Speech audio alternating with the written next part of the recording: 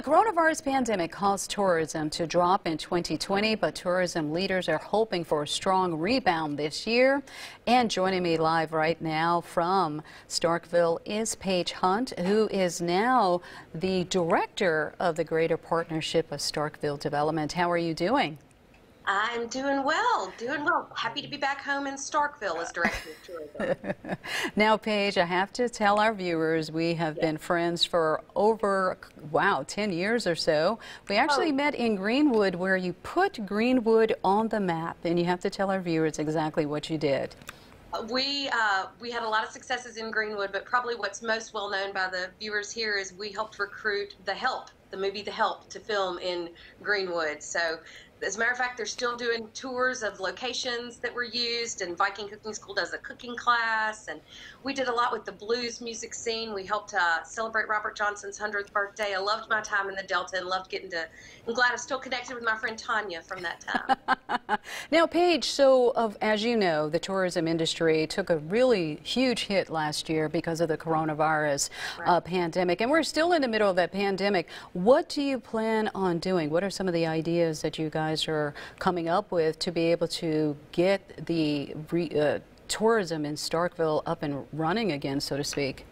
Well, you know, we're very blessed here in Starkville. Smaller communities have fared better for tourists than our larger cities, just because folks feel safe. We have a dedicated alumni base that's a built-in tourist attractor, and you know, the destinations in Mississippi have really come together and worked with each other to figure out best practices for recruiting visitors. We've promoted all of our safe, socially distanced activities, from visiting our shops and restaurants in our downtown and Starkville area to our outdoor attributes like the Knoxville National Wildlife Refuge. So we've really worked hard to promote the things that are safe for visitors to do, and our hotels are working diligently to make sure that they're using best practices and are doing the most to keep their spaces clean. But we're really promoting Starkville as a destination, and we know that there are precautions that folks need to take and want to take, but we want folks to know that Starkville is safe and open for visitors. Now, earlier this morning you sent me the Star Report. I was actually kind of surprised to see that when you look at the hotel industry, Mississippi actually only lost minus 19% of business during the week of December 12th, and that is actually good news because it's still leading the Southeast region when it comes to the tourism industry. Right. So those figures that I sent you are cumulative for 2020. So unfortunately, Mississippi hotels were down across the board about 19% in occupancy. But compared to our neighbors in Alabama, that was down 34%, Florida down 43%, Tennessee was down 37%. So while everyone is down, Mississippi fared the best out of all of our southeastern states. So we're proud of that, and we think it has a lot to do with the fact that we came together to talk about those best practices.